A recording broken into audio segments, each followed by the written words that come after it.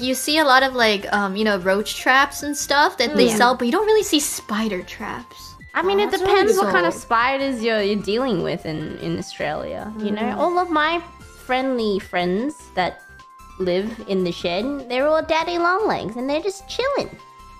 Legs are cute, honestly. Aren't they? They aren't hostile, are they? No. They're just chill in the corner of your rooms, and they eat like little bugs for you, and they eat mosquitoes for you. They're like, aren't they highly poisonous, but they don't bite? Wait, no, they're poisonous? Not poison. No. They're not venomous, okay. I thought and they don't like... bite either. Nah. They look like hairballs.